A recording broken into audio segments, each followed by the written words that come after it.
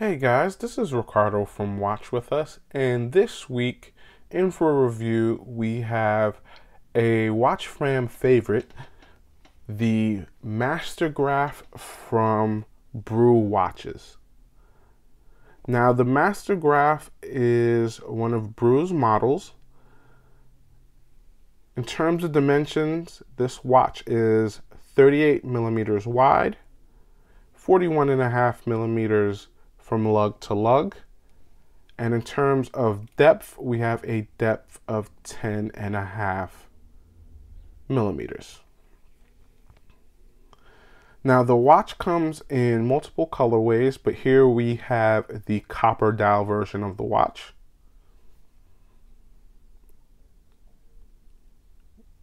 Bringing you in close, you can see the sub dials. We have a 24-hour sub dial at 3. We have the chronograph minute counter at 9, and at 6 we have running seconds. I'm going to engage the chronograph.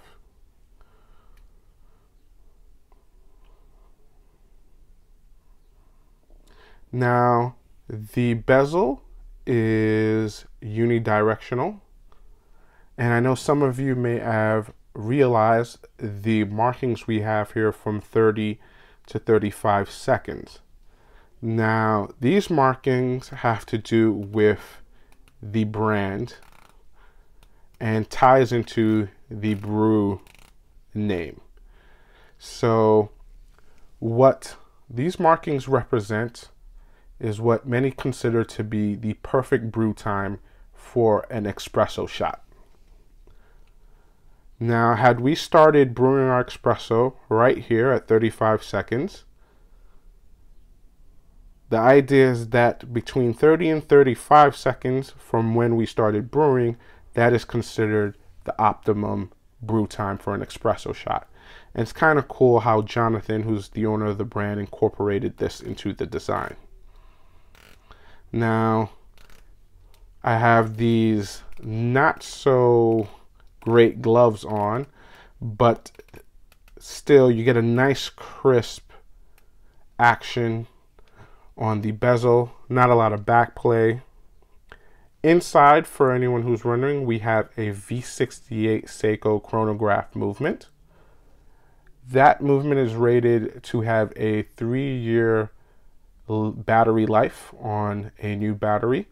And that's if you're running the chronograph for 60 minutes on a daily period.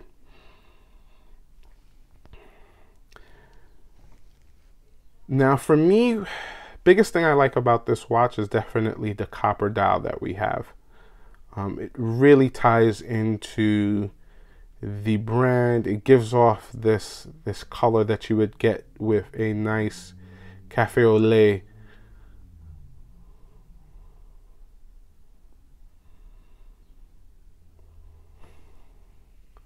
The lume pips, as you can see, are slightly green as there's sunlight coming in.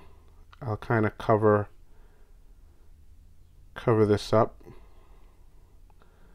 so that you guys can kind of see how that looks. You kind of can see the lume. You have your lume pip, of course, and you have the indices. Also want to show you guys, of course, how this looks on my 7.5-inch wrist. Let me just get this on. Voila.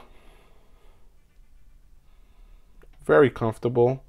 The square shape means that the 38 millimeters still looks, it doesn't look huge, but it still looks sizable on the wrist. It doesn't look too small or too dainty. It actually looks perfect. You guys can see the depth right here.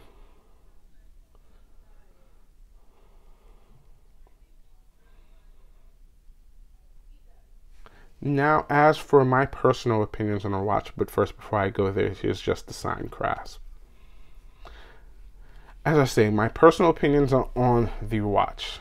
I think the watch, it's definitely in a very competitive range of watches. This watch is priced at $375.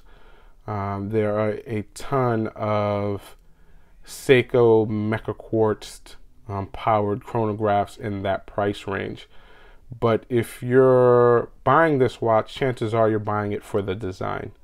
The design definitely stands out. You have a lot of racing inspired chronographs at that price range. You have a bunch of, you also have a couple diver inspired chronographs at that price range. A lot coming from Seiko, and of course some coming up, some coming from other brands. But still, this stands out. There's just something about this watch, that copper dial, just the overall aesthetic of the watch. If there's one thing I'd have to harp on, probably two things, and one of them is not really a gripe, it's more of a wish. In terms of a gripe, I think the hands, the choice of the black for the hands, I think that there could have been a better option than the black. I think the black works, but I think it feels like something else could have worked even better. I don't know if it's possible to get the maybe copper colored hands, but that's just an observation for me. The second thing, and then this is more of a wish, is I really hope to see these come in a mechanical chronograph eventually in the future, a reliable mechanical chronograph. I think these in a mechanical chronograph would just, they would just be amazing. And this is nothing, no gripe against quartz. The quartz keeps this affordable, and it's a beautifully designed watch, but still I yearn for a little bit more. I think this with a mechanical chronograph would just be amazing. It's funny because the second I got this watch in, the first thing that came to mind was there's a scene in Avengers Infinity War where Captain America has just gotten to Wakanda, and as they're about to discuss their plans to deal with Thanos, his forces decide to crash the party. And as T'Challa, as Black Panther, is walking away, he speaks to someone off screen, and he just says, "Get that man a shield." And this is in reference to Captain America. To me, I'm thinking of Jonathan as Captain America in this, in that kind of viewpoint, in terms of get that man an affordable mechanical chronograph. I think he would do wonders with it. I think he would create some amazing pieces. Just his design aesthetic, and that's something a lot of people who like Brew are going for. His design aesthetic would just be amazing. But those are my opinions. Definitely, I know a ton of individuals who are probably just like, these are just fine. But still, I can't help it.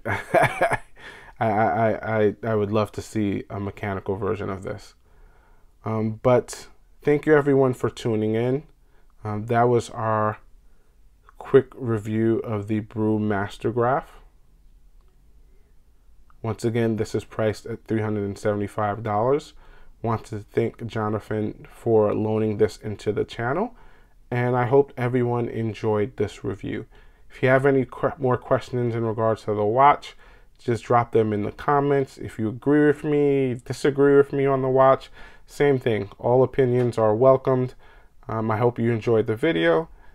Thank you everyone for tuning in. I'll catch you next time. Bye.